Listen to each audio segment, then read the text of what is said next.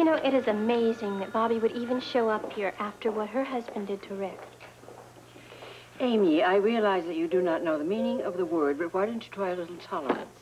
In addition to which, why don't you gather your facts before you make a judgment?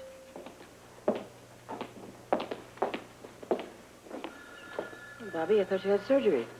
Oh, I do. I'm going to scrub in a minute. How are you, Amy? Tolerant? Oh.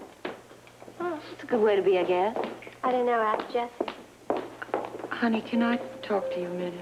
Oh, Ruby, I've got to scrub. Sure, come on, but literally for a minute. That's all I've got to take. Okay, I really appreciate this. Honey, I'm so confused. I don't know what to think. Oh, Ruby, I am too. Rick is an honest man. I'd take an oath on it. I know that. But I just can't believe that the man I'm married to would make up such vindictive charges, much less release it to the press. Honey, I hate to say this, but I think you're going to have to admit that Brock is lying. I mean, what else could it be? And poor Rick. I mean, now he's got to prove that he didn't do this. Ruby, I don't know what to think. I don't know what to do. Honey, have you seen or heard anything at home, or maybe seen something that Brock didn't know you saw? No, I haven't, and I'm not going to start. Ruby, no matter what, I am not going to start spying on my husband. Of course, you're right. I also know that my husband is not a liar, and he's not a crook. But, honey, he was the one who gave the information of the charges against Rick. Obviously a terrible misunderstanding, but don't forget, Ruby, those weren't Brock's charges. Mostly he was quoting that woman that works for him. Honey, he was the one who gave the information to the press. I know that. Ruby, really, I'm sorry. I can't talk about this now. I'm doing surgery. I'm sorry. I'll talk to you later. Brock, Commissioner for the record, Mr. Brock did come here willingly. I just love the way you guys put it. Okay, what do you want? Well, I want you to understand a few things, Brock. Are you aware that it is not only illegal to accept a bribe, but also illegal to offer one? So? So, if that story in the paper is true, then your Ms. Blake is guilty of a felony, specifically that of offering a city commissioner a bribe. Oh, come off it. Now, you know as well as I do that paper made it perfectly clear that she was just trapping Weber. What's more, it's equally clear that Weber was fishing for the bribes. To talk about police work, she did it for you. How civic-minded of her. Now, I suppose this was done with your knowledge and consent. No, she told me after the fact. If I was a dishonest person, all I had to do was shut my mouth. My food factory would be operating right now. So, you went to the press after Rick Weber allegedly accepted a bribe from your employee. That's right. I sacrificed my own business as a good citizen in order to do this, you see. If you were a good citizen, you'd have come straight to the police. Instead of that, you went to the press. Now, why did you do that? Well, because if I came to the police, I would have expected the same kind of treatment I'm getting now. Now, let's get back to this employee of yours, Ginny Blake. Now, as I understand it, you had no prior knowledge or no advanced knowledge of this alleged bribe. No. She never told you that she intended to offer Dr. Weber a bribe? Of course not. And why did she do it? Well, she hates corruption. The woman's got real guts, you know? Another model citizen. That's right. You're aware, I'm sure, that since you were not part of offering of this bribe, nor were you present when it was offered, that at this point your testimony is pure hearsay. Now, is she prepared to testify to that under oath? And is she prepared to swear to all the allegations? You're asking me? I don't know. Why don't you ask her? I'd like to. How do I find her? Beats me. You mean you don't even know where your own employee is, how to locate her? Well, she told me she needed a rest, so I gave her some time off. Now, I didn't even ask her where she's gone. She might have gone to New York. She might have gone elsewhere. I don't know. You realize if you can't produce her, you have no case against Rick Weber. Well, would you consider that a case?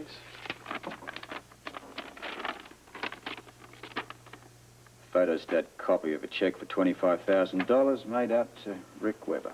That's right. Ginny Blake made sure she made a copy of it before she gave it to Weber. And she made sure she gave it to me before she left Port Charles. How prudent of her. Oh, you can't be too careful these days. This, happens to be a company check. Why not? She did it for business reasons. And she's not back at work. What, are you hard of hearing? That's what I said. Now, look, if there's nothing more, I'll be on my way. Listen to me, Brock. Now, you started a real mess here, but I intend to finish it. By the time the dust settles around here, it won't be Port Charles and Rick Weber that looks bad. Oh, yeah? Well, I wish you luck. Because right now, It's precisely the city government and Rick Weber that looks terrible. Now, if you'll excuse me, please, gentlemen.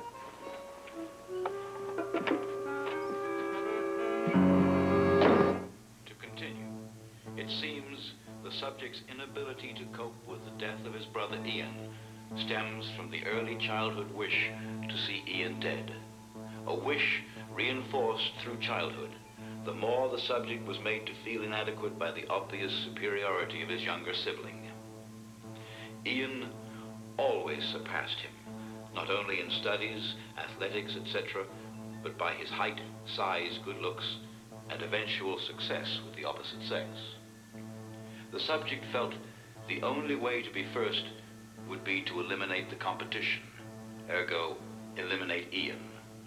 When this wish was finally granted, when Ian finally indeed met his death, add note, I must find a way to ascertain the truth of the so-called accident, perhaps with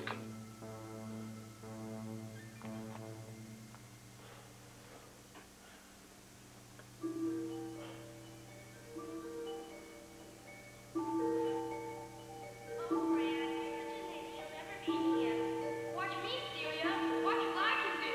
Bet your Grant can't do this. Grant, you'll never be Ian. He's better than you, just everything. Everything. Grant, help me! Please help me! Grant, go get help!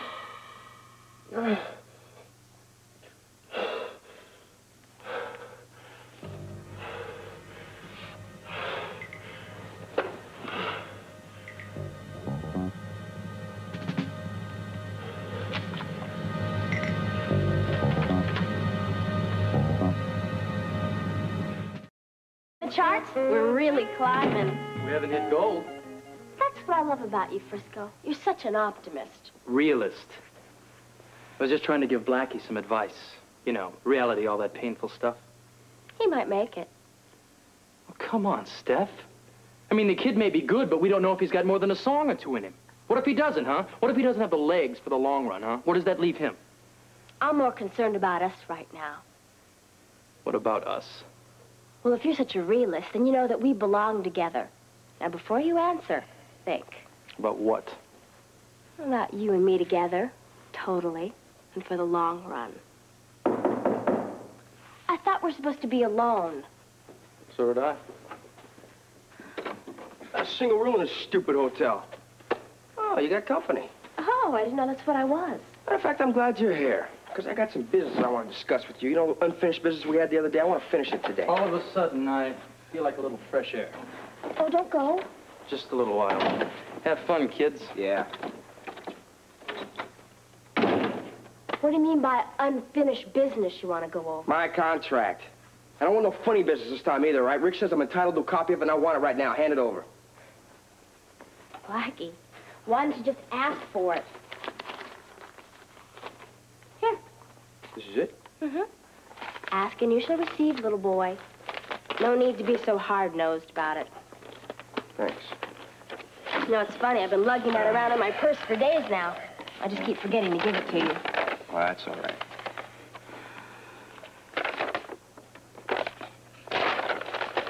Wait a minute. Now what? This isn't my contract.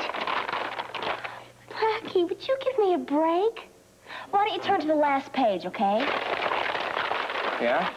Is that your signature, or isn't it? Yeah, it's just my signature, but this is not the contract that I signed.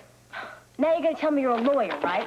With all the legal mumbo-jumbo that's in there, you're going to tell me that you remember what's on every single page? I remember one thing. I had an out clause, all right? We talked about it, okay? Pirelli's got an out clause. Now 60 days he could dump me. What's this?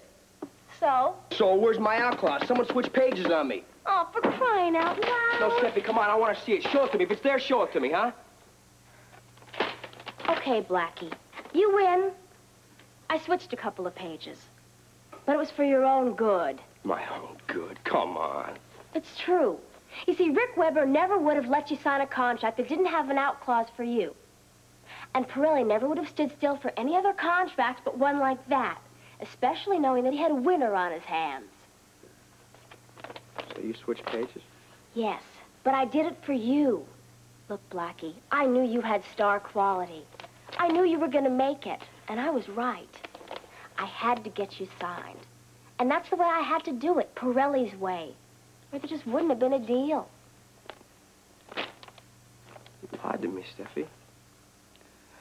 I apologize for that. That's beside the point. You know, Blackie, if you're still uptight about it, why don't you just tear up the contract? Tear up the contract? Yeah, go ahead. Just tear it up. Forget about it. Just tear it in little pieces. Go on. You're serious, huh? Sure. Tear it up, and you're free.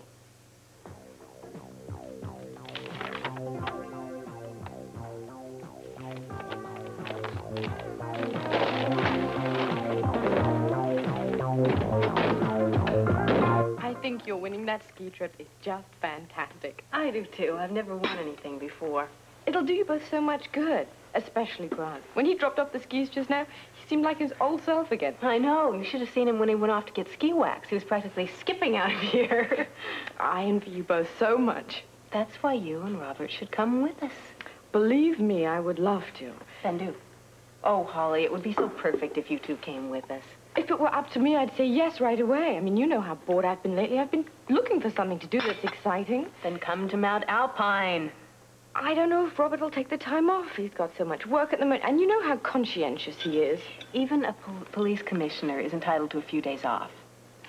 He hasn't taken a vacation since... I don't even remember when. Well, that's it then. Make him go. That's all you have to do. Holly, I know you. I know that you can talk him into anything you really want him to do. Sometimes. Well, this is one of those times. Will you ask him? I'll certainly try.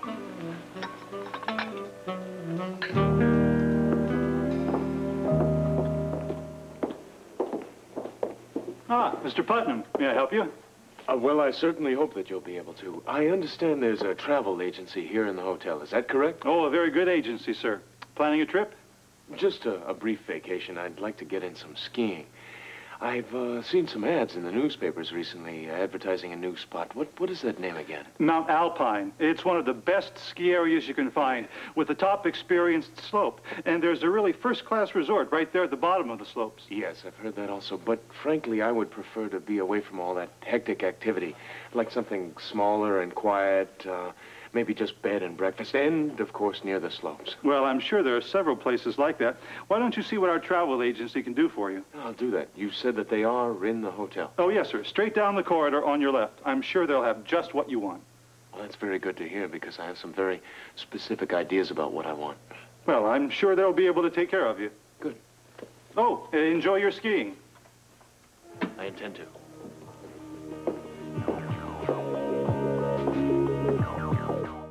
On All My Children, what do you do when no one believes you, not even your husband? You are convinced that he is innocent. Well, Gil may be a lot of things, but he's not a rapist. How do you know? What do you do when your world's been shattered by your husband's best friend? I'm innocent. You are guilty. And if the police won't prove it, I'm going to. What do you do when only you know the truth? You fight for your life on All My Children. Weekdays. Well, I'm glad you got here so soon. You must be quite disturbed. We're furious. Understandably. Well, we wanted you to know the whole story, most especially about Ginny Blake. Tell me about her. Oh, you can sum that up in one sentence. She was a woman who came to us claiming to be Mike's mother. What? And wanted him back. It must have been quite a shock. It was. She even produced the copy of a birth certificate. Authentic? Well, it seemed to be. In fact, we even took recent footprints, now, and compared them, and they compared exactly with the certificate. To make it a very short story, we concluded that she was, in our opinion, Mike's mother. How much pressure did she apply to you? She threatened a court custody battle. Go on. Well, it got down to the wire as we were going to get into that court battle, which is something that neither one of us wanted for Mike at all. Then she suddenly decided to drop it. Did she explain why she changed her mind? Oh, yeah. She had met with the three of us at the hospital, Mike and Rick and me. And she said she saw how much we were a family and how he really did belong with us and how she couldn't take him away from that. But that she did want to give us money for him because she loved him so much. Mm-hmm. Money for what exactly? Oh, it was to be a contribution to his education. Neither one of us wanted that. We told her we didn't want it. But she began to insist, and it got to a point where we thought we had better accept it. Well, she had said she would give up all claim to him and drop the custody suit. Yeah. And, she did give you this money, right? Yes, she asked me to meet her at her hotel room, which I did, and she gave me $25,000. A lot of this is all starting to make sense. One thing is very obvious, that Mr. Brock is very adroit at setting people up. This Ginny Blake seems to have left the scene as well. Where is she? Well, according to Brock, the poor girl needed a rest. Now, that may turn out to be a mixed blessing. I don't understand. Well, as long as she chooses to stay away, there can be no proceedings against Rick. Well, that's good. Well, as far as it goes, but without her, your name can never be truly cleared. In effect, Brock has won in that he's set out to defame you. Look, I'm sure I could get a photocopy of that check and just swear under oath that it's exactly what it was. It was for Mike's education. Brock turned over a photostat copy of that check to me. Now, it's not going to really help your cause that it turned out to be on a company check. You're right. I remember noticing it at the time. Oh, wonderful. This is just getting worse and worse, and there's just so much we can keep from Mike. Does he know that this Ginny Blake claims to be his mother? No. No. Even if she is his mother. Too many unanswered questions. All right, how will you get the answers for him? Old-fashioned police work. We dig. Above all, we've got to buy a bit of time. First, we've got to find this Ginny Blake. But in the meantime... Well, there's nothing more you can do. I suggest you go home and try to go about your lives. I'll keep you posted. Well, we're willing to cooperate. Anything that's necessary. Just let us know. We'll talk soon. Anytime you say. And Robert, thank you very much. Appreciate it. So much for being in the public eye. Well, it has quite a few perks. This isn't one of them. Thanks, Greg. We'll talk.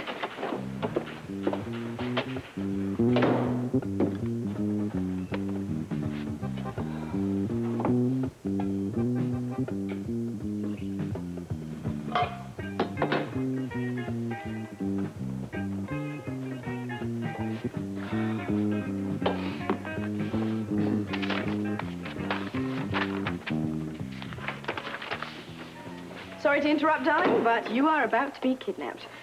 Oh? By whom and for what? By Grant and Celia. And me, too. They want us to go skiing with them, and I would love to go, so please say yes. Holly, I'm up to my numbers in work around here. Oh, when weren't you? You can take a couple of days off. What? Please say yes. No, I mean, I can't. Part of the work is this Rick Brock business. I know, I just saw Rick and Lesley in the hall. They said that nothing will be happening for at least a few days. Yeah, well, that may be. But, I've got other cases, you know. All the more reason for you to take a few days off. Just think how fresh your mind will be after a few days away. Yeah, well, it's a great bit of reasoning, but my mind is pretty fresh right now. Could be even fresher after 2 or 3 days away on skis. Yeah, what if I bust open my skull? Look, Holly, I'll tell you this, but I don't know the first thing about skiing. Really? Yeah. But I do, darling. And teaching you could be so much fun. You do trust me as your teacher, don't you? Implicitly. Oh, well, then we're on, aren't we? You know, I never will understand how you can just jackboot your way into my office here and just twist me around your little finger. Is that a yes? It's a yes. We'll go.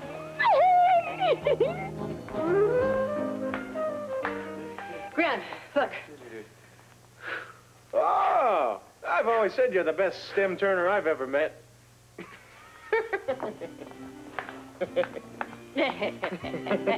What are you doing to me? Wait a second, what is this? Hey, come on, you're gonna smother it. No, not quite. But when we are alone together in our room, then you had better protect yourself. I have absolutely no intention of protecting myself. As a matter of fact, this is gonna be the best damn vacation we've ever had. On the slopes all day. And guess where all night?